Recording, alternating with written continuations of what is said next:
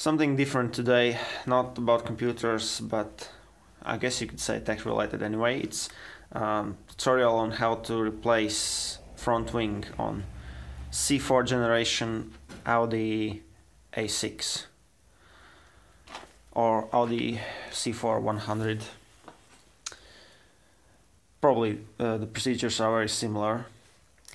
So you can do this at home. Obviously you don't need any special tools, but you do have to remove the wheel. So you have to have a jack. You probably do have it, obviously. You shouldn't be driving around without it. You have to have a jack and well, a good Phillips screwdriver, some basic tools that anyone should have. And the procedures are: you have to first remove the wheel. Once you've done it, you have access to a bunch of Phillips screws inside the wheel arch that hold the plastic splash protection shield, splash shield, or underwing, whatever it's called. And it's held by Phillips screws, a bunch of Phillips screws, and two interesting rubber hex nuts.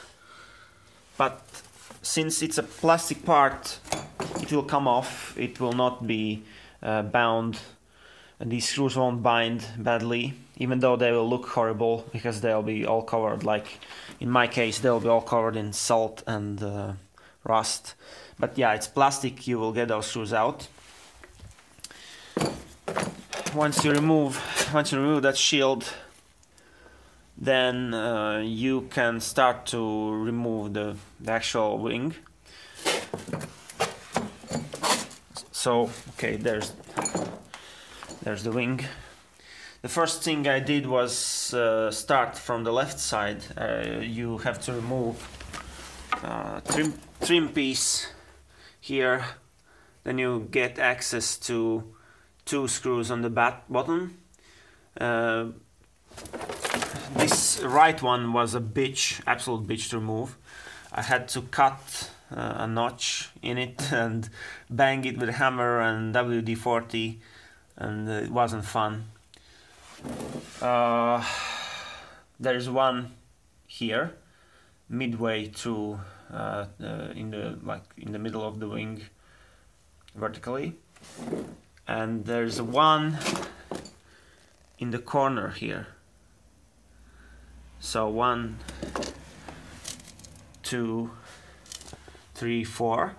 To get to this, you have to remove a plastic inset, a plastic panel that is glued on, actually. Where is it, the glue? Yeah, there's some glue. You have to remove this panel to get access to this middle screw on the left side. Okay, so next, obviously you have a row of screws here on the top. They are all very nice. I think they are hex heads. They are not the stupid Phillips. They'll come off easily. On the right side, well, there are two screws here that I undid, but you have a choice. You can either do these two, or you can do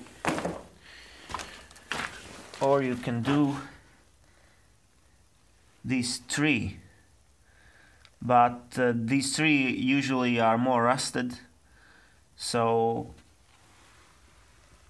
you can do these two, and later when you remove the wing, if your replacement doesn't come with this part, you can add this part, drill those screws or do whatever. Or if your replacement comes with this piece attached, which it probably will, because whoever removed the replacement probably couldn't undo these either, then you just replace it together with this part. And once you undo these two and that and these two, you have to remove the front bumper To do that, you first remove these side grills inside the bumper. You just pick them up by the inner side and then slide them out. These side panel things. The bumper is held on by only two long bolts, nothing else.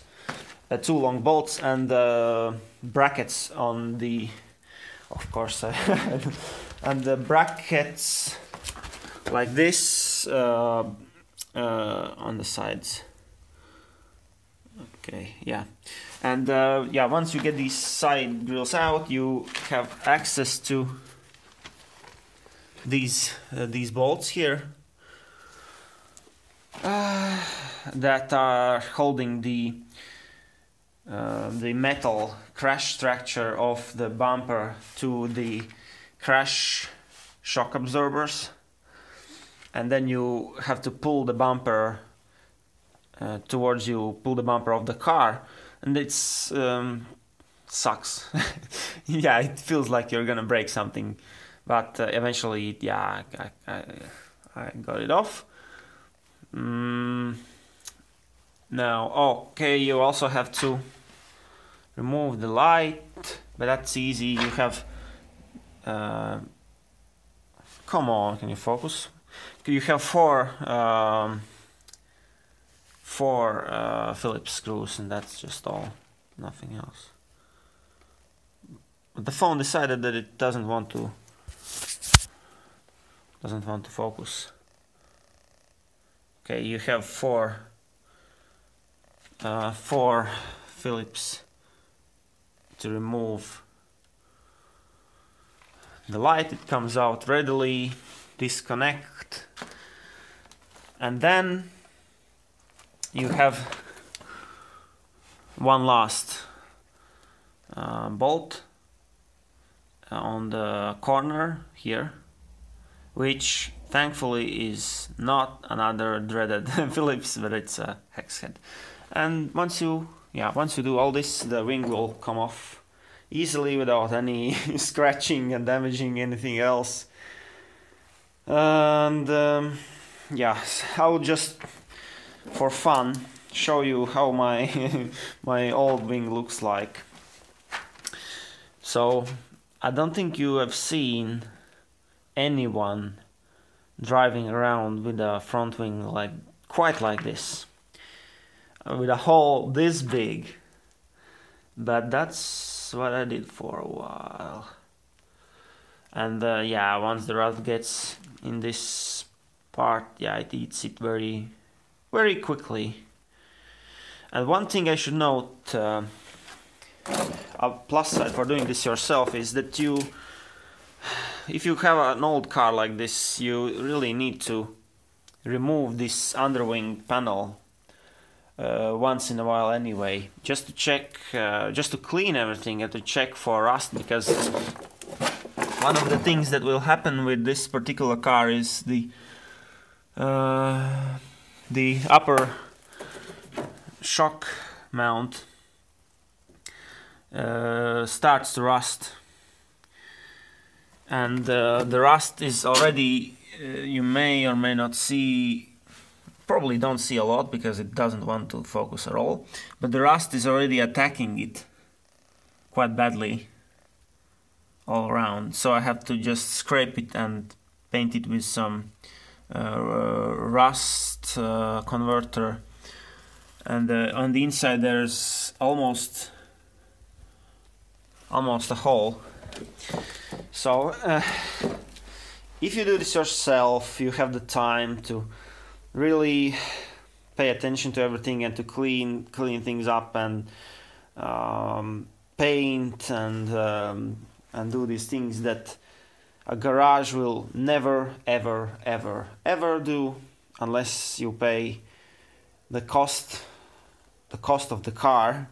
So on these old cars, that's the part of the experience, is that you have to waste your time with rusty garbage, and yeah, it's part of the experience. But you know, that's the times that we live in. thanks for the globalization and quantitative easing and these insane policies and global job markets and whatever, and yeah, that's the situation where someone like me, an engineer with a college degree, is wasting his time wrenching on 25-year-old rusty car. Well, to be honest, it's not so much that I would be poor, but it's a hobby, and I cannot stand throwing out things that can be still replaced. And yeah, quite like this car. Don't want to scrap it just yet, but yeah, it doesn't have that much left. Okay, thanks for your watch, thanks for your attention, and see you, maybe see you in the next video, which will almost certainly not be automotive, but back to electronics.